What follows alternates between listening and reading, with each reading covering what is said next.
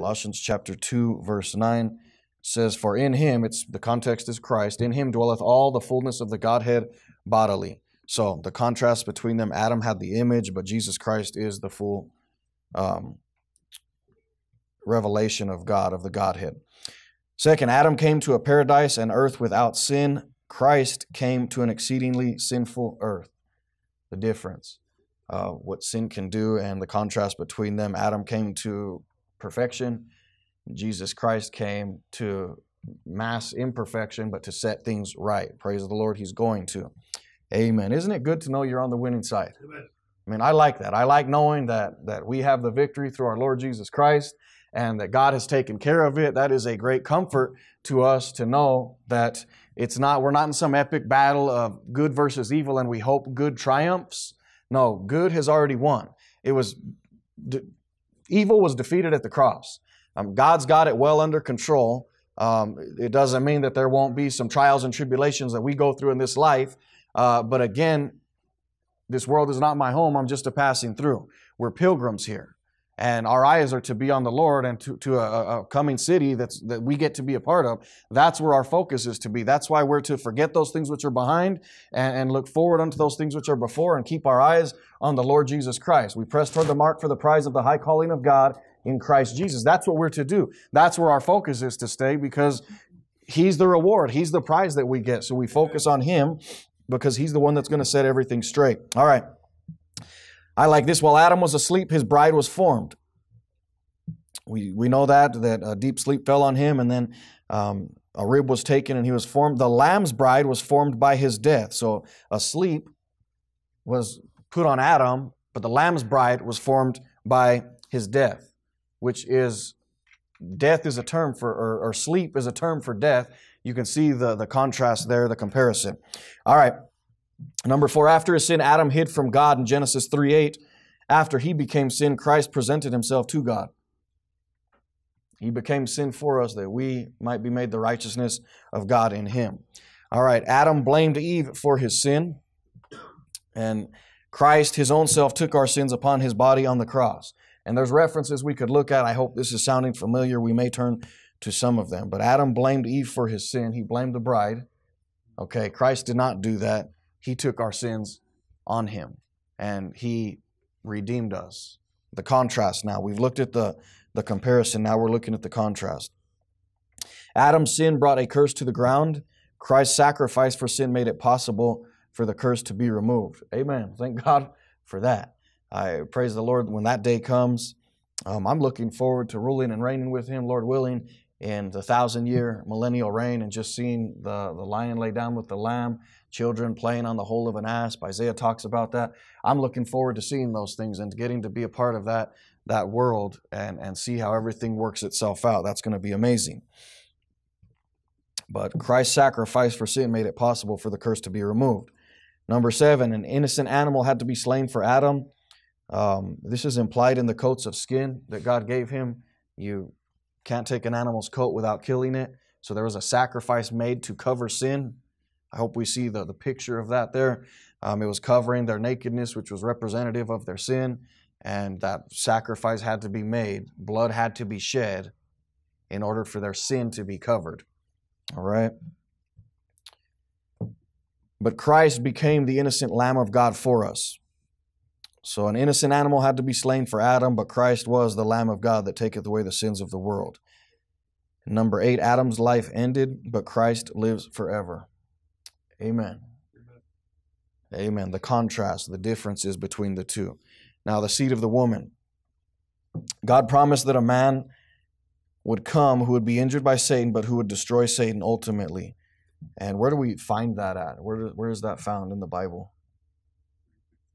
That's right, Genesis 3:15.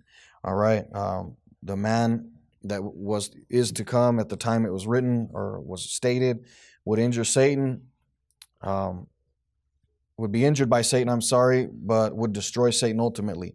Jesus Christ was bruised on the cross, but it was only a heel wound because he rose from the dead. It was only temporary. All right, through Christ's death, Satan's destruction is guaranteed. Thank God for that. His destruction is guaranteed. That's why I say we're on the winning side. It's already taken care of. We have won. The fact that Jesus would be the seed of a woman instead of a man foretold his virgin birth as well, by the way. Okay? Just the fact that he would be the seed of a woman instead of a man foretold his virgin birth. You can see there's a lot of things that are taught there. Let's look at Abel's offering. Let's go to Genesis chapter 4.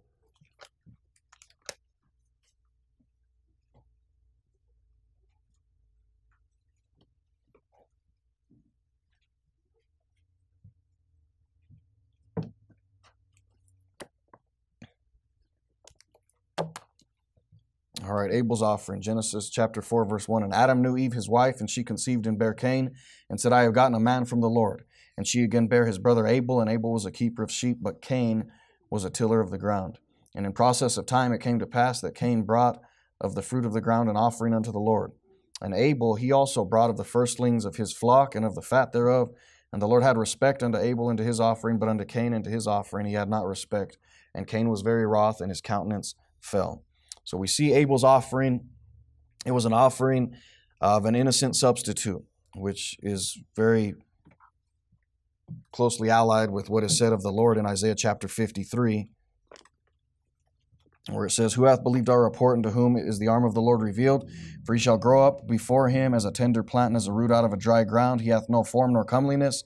And when we shall see him, there is no beauty that we should desire him. He is despised and rejected of men, a man of sorrows and acquainted with grief. And we hid as it were our faces from him. He was despised, and we esteemed him not. Surely he hath borne our griefs and carried our sorrows. Yet we did esteem him stricken, smitten of God, and afflicted. Now get this. But he was wounded for our transgressions. He was bruised for our iniquities. The chastisement of our peace was upon him, and with his stripes we are healed. So, Abel's offering was an innocent substitute, and Christ took upon himself our sin. Abel's offering was one of blood and death. The contrast in Genesis 4 is between Cain and Abel. Cain brought forth of the fruit of the ground, and Abel brought forth a blood offering. Again, without the shedding of blood, there is no remission of sins. The blood has to be shed. Now, what Abel was exercising there is he was exercising faith in what God had told him and what God had expressed to his parents. And I believe they had more interaction with God than the Bible gives us, because they had an idea that they needed to take this proper offering, and Cain's was not accepted. I don't think God just said, figure it out, and I hope you get it right. I personally do not believe that, because that's not how God has worked. I believe God shared with them what they needed to do, and they knew how to do it and everything. So Abel exercised faith in the promise of the Redeemer, the Messiah to come. He trusted God and did what God said by faith. He might not have fully understood it all. I doubt he did, because as we look at the Bible, it's given to us through what is known as progressive revelation. At this point, they didn't know very much. We are more blessed today because we know more than Abel ever did. But Abel's in the hall of faith because he believed what God had told him. See, and that's what faith is. It's believing what God tells you and acting on it. And that's what we see Abel doing. He believed what God said to the point that it altered his actions, the things that he did. That's faith. That's what faith is. And that's what we need, the same thing. We can have the same type of faith that Abel had. We can read what God says and we can obey it. That's what God is looking for. It's that simple. When we see it, we just begin to implement it in our life. We do it. When we mess up, we get things right. And that's even part of what that offering was. It's saying here, I'm sorry, God, forgive me for my sin, that I've sinned against you, and I'm giving this offering as, a picture of the covering of my sin, the blood that will forgive my sin. And that's what they're doing. So there's repentance also in that. So Abel's offering was one of blood and death. Abel's offering was made by faith. I just dealt with that in Hebrews 11:4. You can see that. And Abel's offering was not of works. Ephesians 2:8-9, for by grace are you saved through faith, and that not of yourselves. It is a gift of God, not of works, lest any man should boast. Abel's offering exposed the error of false religion. Okay, let's turn real quick to Hebrews chapter 11, verse 4.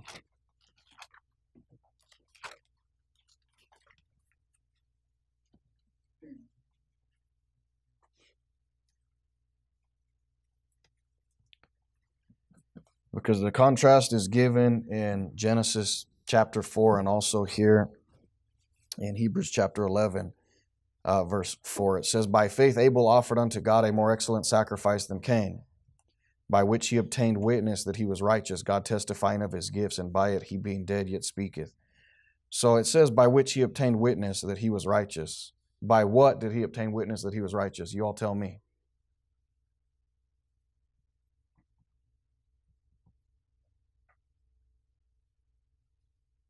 What did he do that he obtained witness that he was righteous?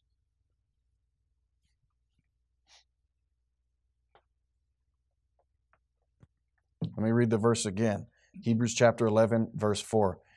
By faith Abel offered unto God a more excellent sacrifice than Cain, by which he obtained witness that he was righteous.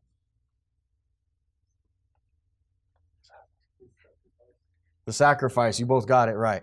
Yes, it was the sacrifice that he offered. It was through that he obtained witness that he was righteous. Or as James puts it in James chapter 2, that faith without works is dead, being alone. That's the same thing that's being said right here.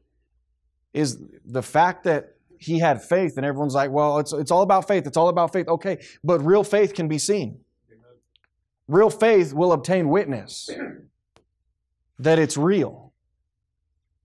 Again, the parachute example. I can say, I believe a parachute will save my life, but you don't know that I truly believe that until you see me put it on and jump. That's when you know that guy really believes that. He really believes that parachute will save his life. That's when you know. That's when I obtain witness that you all have seen it and say, okay, I believe him now. I believe what he's saying because I saw it. That's what this is saying, because he did what God said.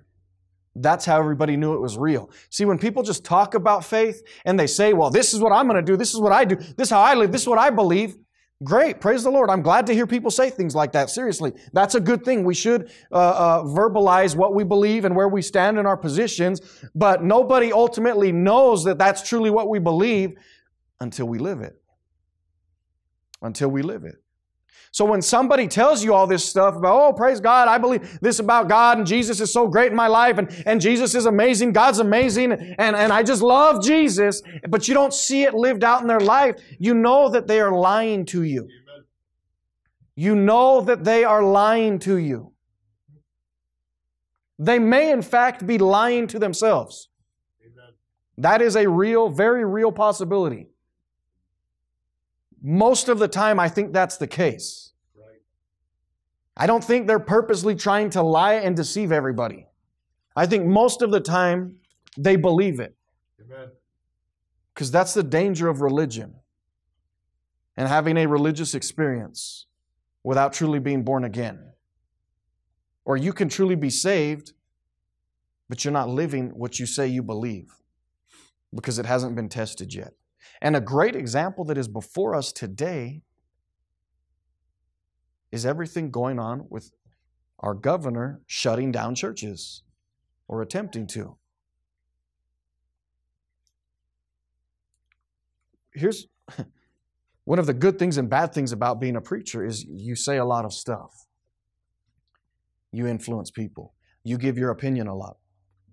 Every preacher, people are going to say, well, no, they're to preach the Bible. I'm like, are you kidding me? Anything I say outside of me reading the actual words of Scripture is really my opinion, okay, of what the Bible says. I mean, hopefully it's true to what the Bible says.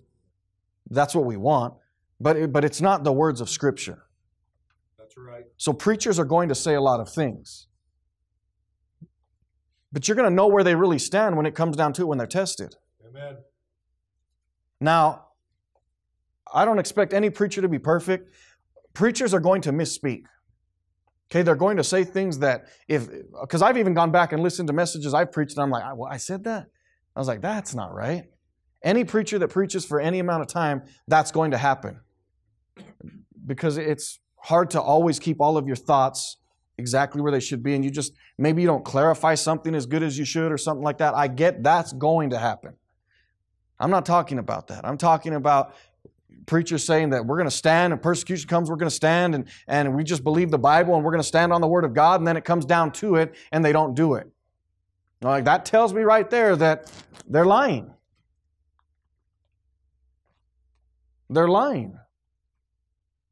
Their faith is not real. They say they have faith in the Word of God. They have faith in God, but they bow down as soon as the government says you can't practice your faith as you see it. And again, I've told you, if you go to any preacher that's canceled his services and you ask him, did you cancel because the governor said or because God led you? They're going to say, well, God led me. Not one of them is going to say, I'm a compromiser and I'm afraid of the governor. I'm afraid of Jezebel and I'm going to go run and hide.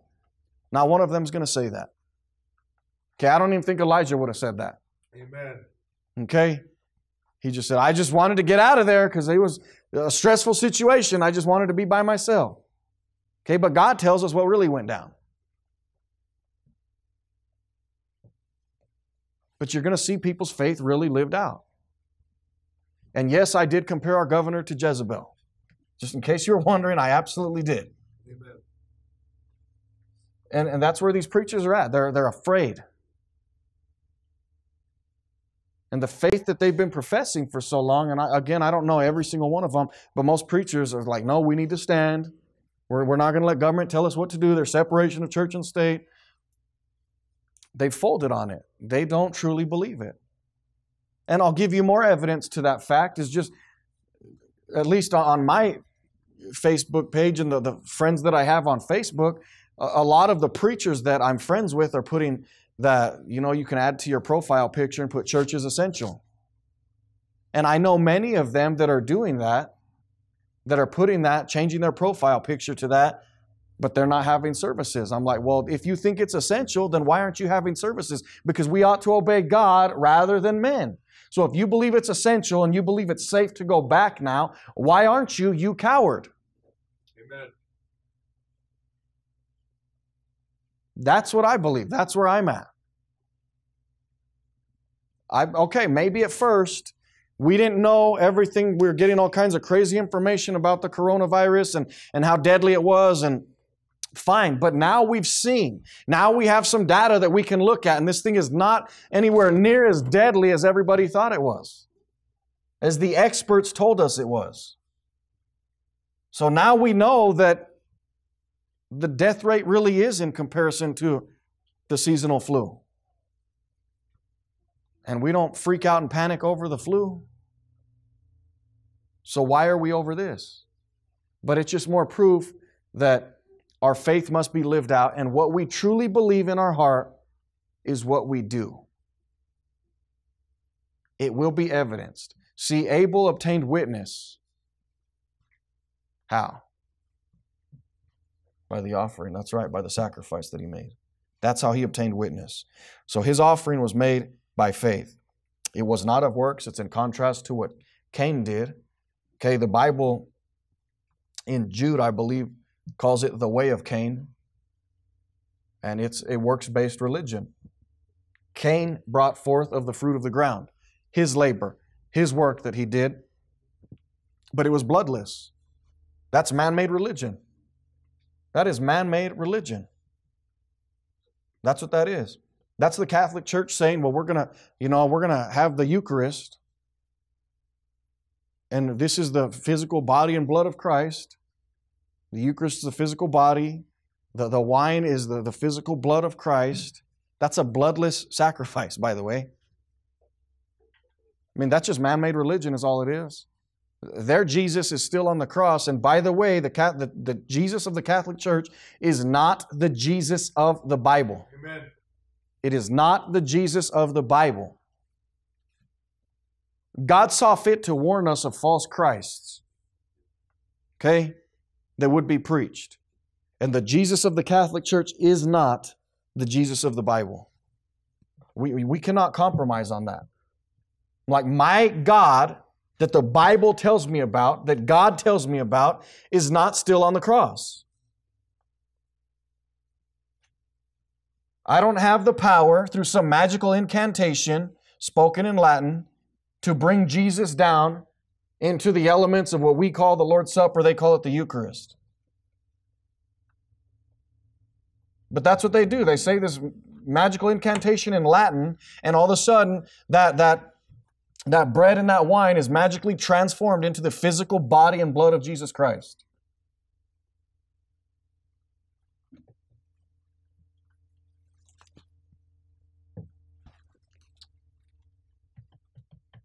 There is a book, I cannot remember the title right now. It's by, I believe he was French, and he was a former priest. His name was Charles Chenique.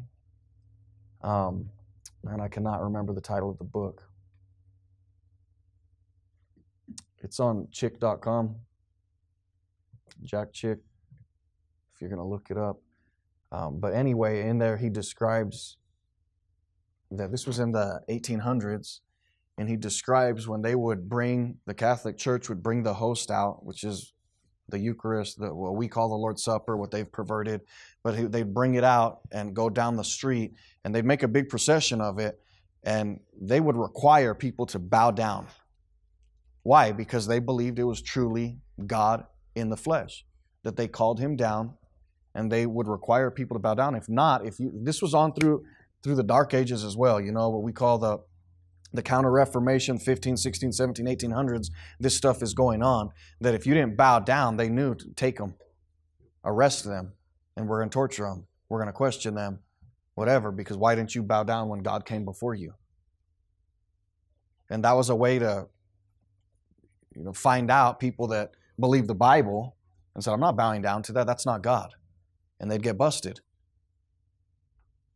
But that is what the Catholic Church teaches. That's what they believe, is that it's the physical body and blood of Jesus Christ. They are calling God down. They get to command God, and they do it every day. Every Catholic Church does it every day.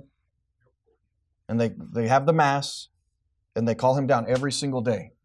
They have the authority to do that, to command God to come down from heaven and be in that, the host. That's what they teach. I'm sorry, that's not the God of the Bible. That is not the God of the Bible. That's idolatry.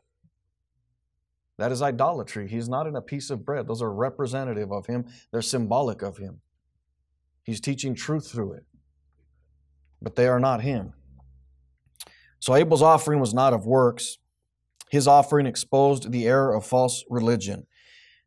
By faith, Abel offered unto God a more excellent sacrifice than Cain.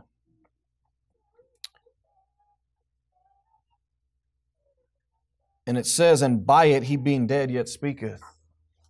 Abel still speaks.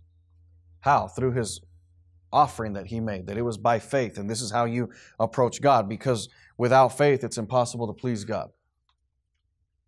Nothing's ever changed. There is no different plan of salvation. It's all trusting in God.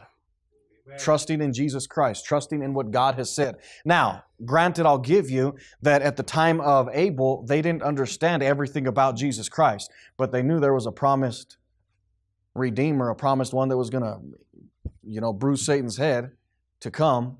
And by faith, they were looking forward to that and giving a blood sacrifice. They were believing what God said. And this is what on Wednesdays when we talked about, you know, we believe in dispensations, but not dispensational salvation. Okay, this was the requirement that was for them. They didn't understand everything about Jesus, but God told them, bring an animal sacrifice. And by faith, they had to do that. Salvation has always been by faith. Or through faith. For by grace are you saved through faith. Okay, that's always how it's been. And you read through Hebrews chapter 11, and it says, by faith, Abraham, by faith, Noah, by faith, Moses, by faith, by faith, by faith, by faith, by faith, by faith. That's how it's always been, and that's still how it is. It's never changed. It's never going to change. That is God's plan of salvation, is to trust me, to believe me. And this is what Abel did. And by it, he being dead yet speaketh. Why? By his faith, by his actions. His actions proved his faith. And that's what James talks about, because I can't see somebody's faith as God can see it. And people say, well, you can't see my heart. Yes, to a degree, you're right. I can't see it like God sees it. I don't know what you're thinking and what you're feeling. I can't even know my own heart. My own heart can deceive me. So I can't see that. But what I can see, and what he did by which he obtained witness, and by it he being dead yet speaketh, what I can see is someone's actions. And their actions say, that's what they believe. See, because you being here today testifies of what you believe. It's a witness. You being here today is a witness against what you believe. Do you realize that? Amen. You being here says, I don't care what the governor says. The governor doesn't get to dictate to me what we can and can't do. I believe God. I love God. I'm going to serve God. I'm going to follow God. Therefore, I'm going to be here. You're bearing witness about what you believe. Now, you could tell me that outside of here, and I say, oh, okay, that's what they say they believe. That sounds good. But I don't really know it until I see you show up here. So a lot of people can say, well, I'm just going to follow God, I'm going to believe God, and yet, where are they at? Why are they shutting down their churches? They're showing us what they believe. Now again, let me say, I don't think that everybody that shut down their services is fearful of man and disobedient to God, but I think the vast majority of them are. Okay? And again, if you go ask anyone, they're not going to say, well, yes, I'm a compromiser. Yes, I fear man. I don't fear God enough. And I did this out of fear. Some of them might. You might find an honest person that is struggling with it. I'm not saying that's not there. So, Abel's offering exposed the error of false religion, and it was not of works. He obtained witness that he was righteous through his actions, which evidenced his faith. You're the same way. Your actions evidence your faith. It evidences what is there. Okay? And we have to remember that just because someone talks the talk does not mean that that's truly what they are. Their actions will dictate to you what they believe. Everybody. Every one of us. We can't get away from that. Our actions are going to dictate what we believe, what we will do. We have to remember that. We can't lose sight of that. I say especially in the era and society in which we live.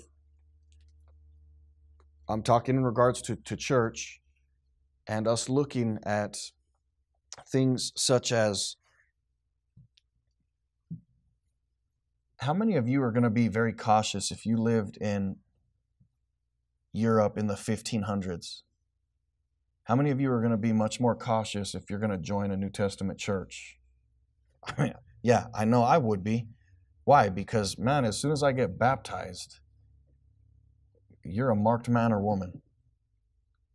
You're marked, and that could mean your death. Your baptism could mean not just that I'm dead to myself and alive unto Christ, because that's there, but the reality of that is much more in your face, that I truly am dead to self and alive to Christ, because this truly could mean my physical death for me just going in those waters and being baptized in a New Testament church. You're going to be much more cautious about that. So I say that as we look at this issue of faith being observed, it's so much more important today because we don't face that. We're not facing persecution of that sort. And I praise God that when this whole thing with the coronavirus hit and everyone started shutting their churches down, we're the same size. We haven't changed. Everyone that was here before is still here now in regard to the coronavirus. I thank God for that. Amen. Now, if it gets worse or got worse, I wonder what would have happened. I don't know. But I hope we would be like, I'm still going to be here. And it doesn't necessarily mean that we'd be here. We may, who thought that in our lifetime, I didn't think in my lifetime that I would honestly have to consider the Lord's church going underground. I never thought in my lifetime I'd have to consider that. I really didn't think that. I thought we had a better understanding of liberty in our nation than we actually do. And it breaks my heart. It saddens me. It angers me that this is where we're at as a nation, but it's true. So me saying us meeting, it doesn't mean necessarily that we would be meeting here if we had to go underground. It'd be at different people's houses or wherever. So they can't track us down, trace us. But I'm thankful we don't live at a time like that. And this is why it's so important that what we do expect, we expect people to be faithful. Demonstrate your faith in God, your faith that you see His church as important, as really, to me, it goes hand in hand, that God is number one in my life, then His church is number one in my life. Because this is His body.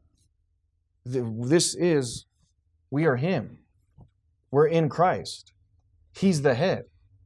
So to me, it goes hand in hand. They're both going to be together. If Jesus is my number one, then His church is going to be your number one. Amen. There's not going to be a separation from it. It's going to be one. Amen. So for us to expect that of people is not far-fetched. We're not living in the days where if you get baptized, it's going to cost you your life. You're going to be burned at the stake. Maybe you're tortured in prison for 5 years and then burned at the stake. That, ladies, your husband goes out one day to work and he never comes home and you never know anything. You just assume that the authorities got him. By the way, I encourage you to read, if you've not read it yet, Tortured for Christ by Richard Warren Brown. You can probably get it for free if you look up Voice of the Martyrs. They will send a copy for free.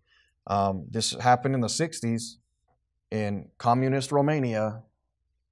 And by the way, a lot of the things that the communists did is looking pretty familiar to what's going on here today. But that's what happened to him when he got arrested. He just went out. I think he was going to a wedding to perform a wedding, and he never made it there, and nobody heard. They eventually found out because they had people part of their movement that were in every area, every facet of the government that would let them know, and they stayed working there. And by the way, some of those people, they were spit on by other Christians and looked down on as traitors because they worked for the communists, but really they were there as spies, but they had to play the part. And they couldn't, yes, they were faking it, but they couldn't, tell people that, well, no, I'm just here as a spy, because then it would blow their cover and they'd be in prison being beaten. But they were able to work for the communist government and help Christians as they could and get information and find things out. But anyway, they were able to finally get word back to his wife that he had been arrested, which is what she assumed, but she didn't know.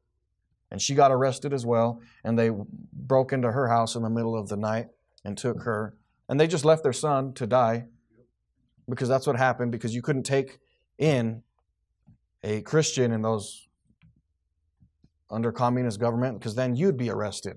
But there were people that would take care of him, and he did live on the streets and things like that. But this is the stuff that happened, but it really cost something to follow Jesus Christ.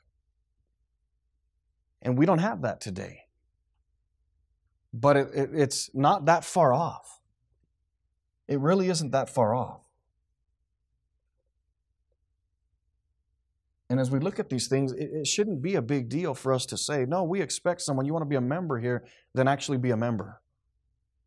Because no one's going to, flippantly consider being a member if it means it's going to cost you going to prison to be baptized into this body. No one's going to say, well, yeah, I'll do it. Okay, maybe. And then not be committed to this thing.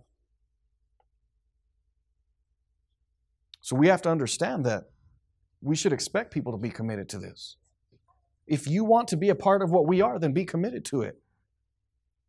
Be committed to the Lord. Be committed to be a follower of Jesus Christ. That's what we should expect that. And it'll be evidenced through our actions. That tells everyone what we believe. All right. So we'll pick up next time looking at Noah's Ark.